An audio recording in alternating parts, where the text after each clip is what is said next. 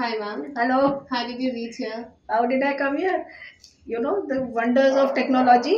So it was GPS, and GPS takes you everywhere. If you don't know the way, you don't know the route, you don't know where you're going, so you then just you have your phone in your hand and you just put on your GPS, and then it will take you here. It gives you directions. Okay, now turn left, now turn right, now go ahead. But can you So trust that's it how. every time? So yeah, mishaps can happen. It has made me go on a merry-go-round on many times because GPS is not able to see the obstructions on the road. Correct. So even today this happened. Okay. While I was coming, it said that all right now there is this roundabout and you just go around it. But when I am going around it, there's a barrier there. Hmm.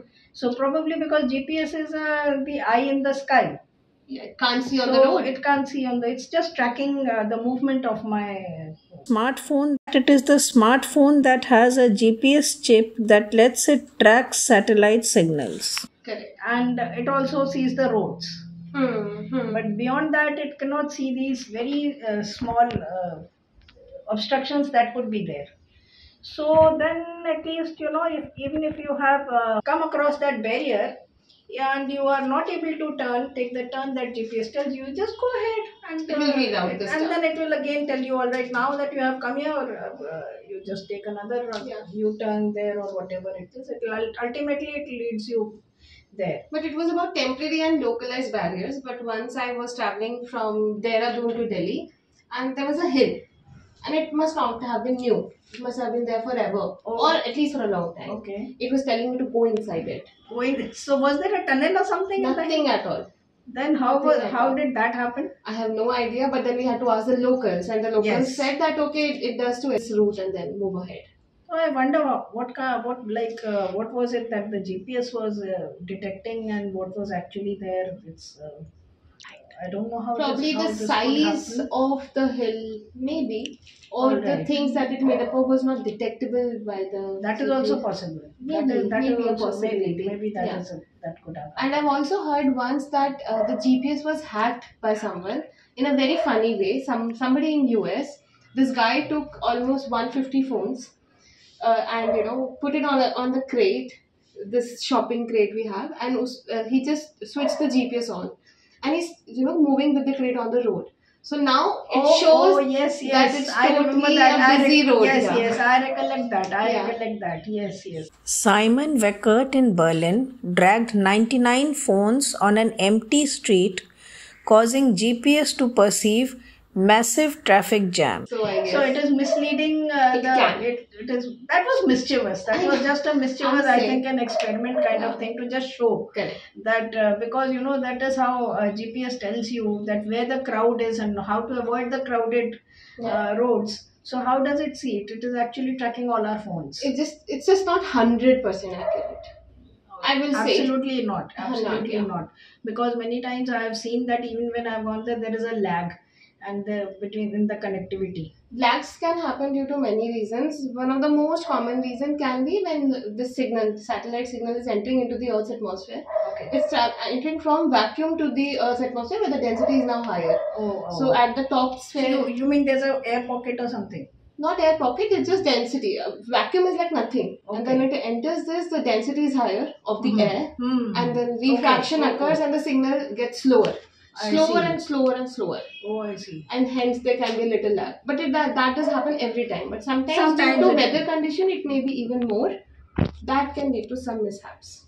And sometimes GPS also goes silent completely. It doesn't act at all. That could be some technical glitch in the satellites. It could be, yes. I've also read somewhere that it also depends on the positioning. There could be certain areas on the Earth where the satellite or this whole GPS thing may not work effectively because it is close to one of the satellites, but it is very far from the other two satellites. It needs at least 3 satellites to be properly aligned. Yes, there are many videos on that how GPS actually works.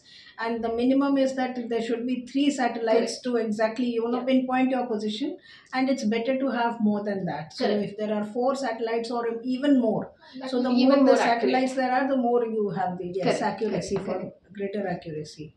That's true. But then there have been some reports of give the reference that when a road is flooded, but the GPS is not able to see that. Yeah. So it is leading you right into the water, and it can't see the level of the water. So you and your vehicle and everything, you can have that that Obviously. danger, that hazard of drowning there, and it Probably has because it happened. was very recent. It has happened. Oh, that's sad. It has happened, and people have actually lost their lives. Young men lost their lives. Oh, They were following GPS. So if you are following GPS, you also have to be alert on it and not follow obviously. it blindly. Blindly. Not Can't do go that. blindly. Then another hazard could be that GPS could also mislead airplanes that are in flight, and there have been accidents caused because of this kind of Because misleading. of the lag. Because of the lag that may There happen could with the be extreme weather conditions. yes, and there could also be people playing some mischief, some Oh, yeah. manipulation they're doing or something, Definitely. that can Possible. also. So that can be a kind of a sabotage Right. with the air flight that is being tracked. And this GPS system that we have is given and is owned by the US. That's why India is working on having their own I think positioning India system. already has it. India Yes. already has satellites in place now. Yeah, and we'll have Yes. it ours, and we Yes, won't be dependent on the US yes, now. we already have ours. Yeah. So there are these different systems also. Correct. And I think one of the most common thing where I see GPS getting confused is when we order from Swiggy and whatever, Zepto and all. When you are These asking people, for food. yeah, these people just can't find because most people live in crowded areas. So that is, GPS cannot exactly, the finer pinpointing it can never Because it do. cannot penetrate the solid walls. That's true. So yes, so that reminds me that sometimes when I take a cab or something and I'm coming to my home, and the cab driver insists that no, this is the other lane that is behind my house. This is where GPS is taking me, and I tell him, see, I know where I live. This is not my I know. house. It is on the other I side. know. But GPS cannot do that fine tracking. It can't. So it just takes you more or less in the approximate area, and then if you don't know the place, then you have to look Exactly. for it, find it, and ask people around. Correct. Or else you just follow the house numbers or something like Exactly. that can We gotta happen. have the- Yes. So GPS cannot do that absolutely fine tracking. Yes. That it can't. Okay. So those are some limitations, but at least it's a big boon. Otherwise, I would never have been able to come Obviously. here. I know. To be able to grapple with these long distances, GPS is such a boon It's such a blessing. these I know. days. Yeah, it is.